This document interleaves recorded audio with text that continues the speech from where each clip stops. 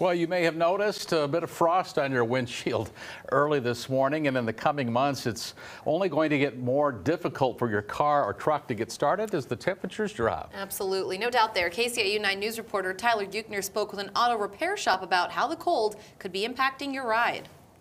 Thanks, Tim and Sophie. With freezing temperatures and just as cold nights, these temperatures can harshly impact vehicles.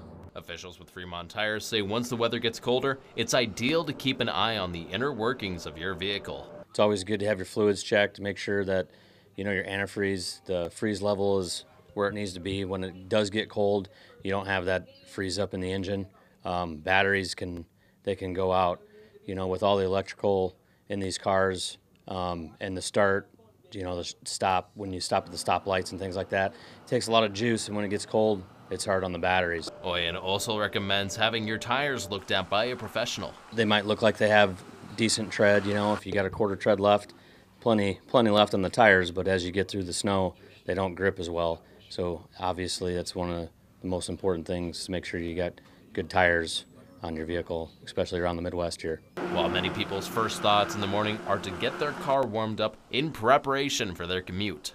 However, this could cause a delay in your routine, according to the Sioux City Police Department.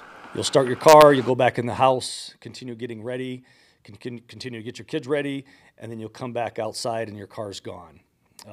Stolen vehicles are a crime of opportunity. Usually we recover those vehicles later on in the day on the other side of town or in an alley somewhere, but that's a very preventable crime. Sergeant Gill says while it's a common occurrence year after year, you can prevent it from happening. We recommend get that remote start put in your vehicle and never leave your keys in the ignition.